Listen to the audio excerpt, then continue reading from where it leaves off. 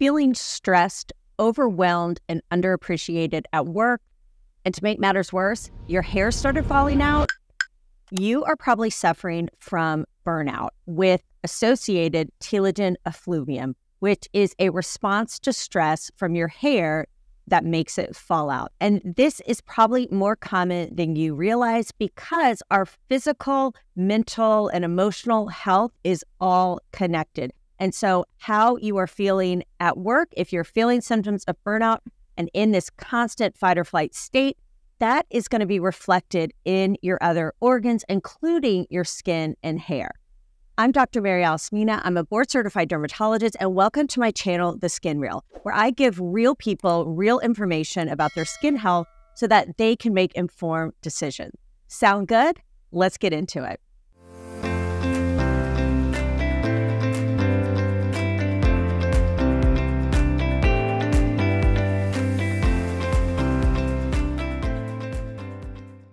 This is my weekly recap episode where I break down my key takeaways from my interview with Dr. Tamara Beckford, where we are discussing burnout. And she's a leader in burnout research and education and awareness, not just for the doctor community, but really for corporations at large. And I loved having this conversation with her. I learned a ton, and I think you will too. If you want to hear the full episode, be sure to stay tuned to the end where I will link it.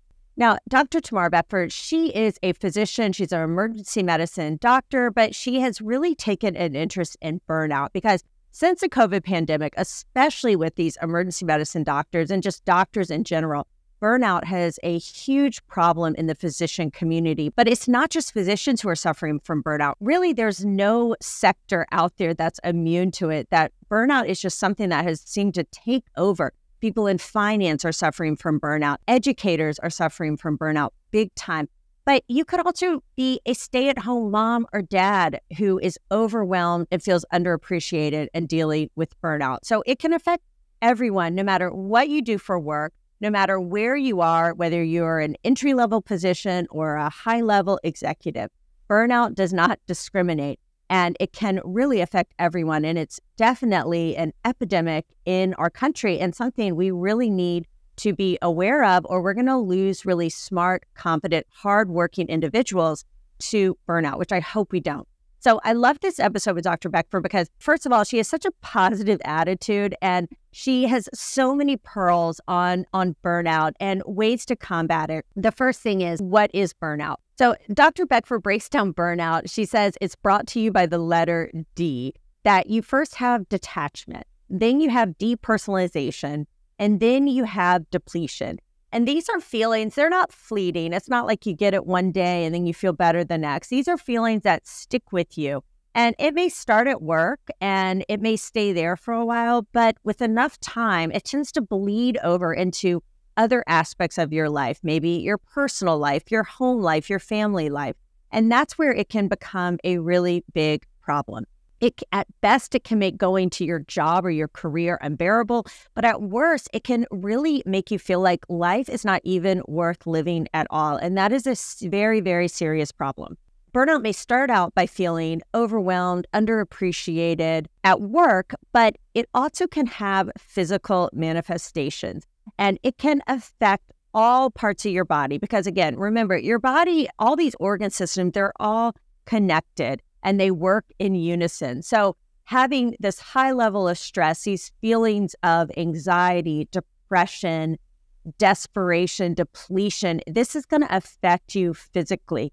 You may get sick more often. You may have chronic headaches, chronic back pain or pains that you never had before. Your hair may fall out if you're developing something called telogen effluvium from all the stress. You may notice that your skin is breaking out more because the high levels of stress causing more androgen, causing more acne. You also are most likely not sleeping well, and that's going to affect all parts of your body, including your skin. And you may not be eating as well because we know when you're stressed, when you're feeling tired or depressed, you are not always going to make the best eating choices or focusing on exercise as well. So all of these things work together to affect your overall health, not just your mental health, but your physical health, including your skin health. It's really hard to have beautiful, glowing, gorgeous skin when you are feeling these symptoms of burnout. So Dr. Beckford gives some really good takeaways on what to do if you're feeling like you're dealing with burnout. And I think sometimes people feel like, well, there's nothing I can do because it's my job and I can't do anything about my job. And that's true. You may not actually have control over your job, but as I tell my children, you have control over yourself. You have control over how you respond and how you react. And so that's what you got to focus on first and foremost. So if you're feeling these symptoms, Dr. Beckford recommends to first and foremost pause, acknowledge how you're feeling, validate it, and allow yourself to breathe and to feel those feelings. Number 2 is to make a plan. And this plan has to involve self-care as number 1 and putting your mental health and physical health first and foremost. She recommends finding an activity that you love and making it a non-negotiable. Maybe it's going outside every day for a 30-minute walk. Maybe it's taking a yoga class. Maybe it's doing a hobby that you love, but something that brings you joy. And if it can be something that involves movement, even better, and really commit to it. Make it a non-negotiable. You may also want to reach out for professional help from a doctor or a therapist who can also help you. Another helpful thing to do is to set boundaries on your time. And this is important whether you're struggling with burnout or not, because if you're not struggling with burnout right now, if you don't manage your time, you will at some point, I promise. So make sure that you are setting boundaries on your time and your attention because no one else will. In this day and age where we're always connected and everyone can reach you at any time, it's hard to say no and to stop, but you set boundaries on your time when you're going to turn your computer off or stop checking your emails for the evening and call it quits, or over the weekend, prioritize not looking at your phone, checking work emails over the weekend, whatever it is you need to do. A key thing I would recommend is not starting your day looking at your emails or social media feed. That is just not a productive way to start your day. Instead, do something that's meaningful and productive for you. Now, if you're an employer or a manager, what are some ways that you can help your team members who might be struggling with burnout?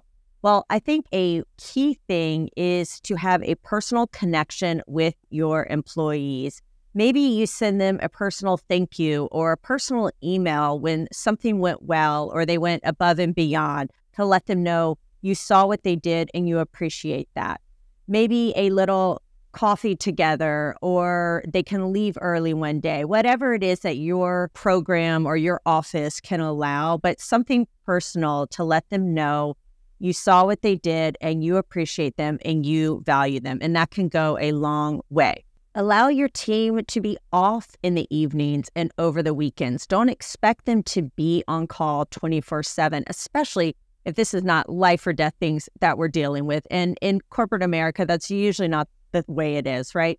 Allow them to not have to answer emails or messages over the weekends. Don't bother them. Let them have that protected time with their family and loved ones. This is so important in this day and age, right? Where we're so connected and we want an answer immediately and right away. But it's important to let people have space to decompress and be away from work. Constantly being in this elevated fight or flight state when you are burned out, when you are stressed, is not healthy for your body, is not healthy for your mental health, and is not healthy for your skin. I can do a lot to help your skin look great and amazing, but if you are stressed, if you are burnout, all the Botox and fillers and lasers and peels in the world are not going to really address the root cause. And that's why I say skincare is whole body care. You've got to take care of your body first and foremost from the inside out. And if you are feeling burnout and stressed out, you're not alone. You are not going crazy. Seek help. Find something that's meaningful for you. Set boundaries on your time and protect it fiercely. I highly, highly, highly recommend checking out my episode with Dr. Beckford. You can click on it here. She has many, many more great pearls on how to deal with burnout and what employers can do to help prevent burnout in their employees. So you definitely want to check it out here, and I will see you next week.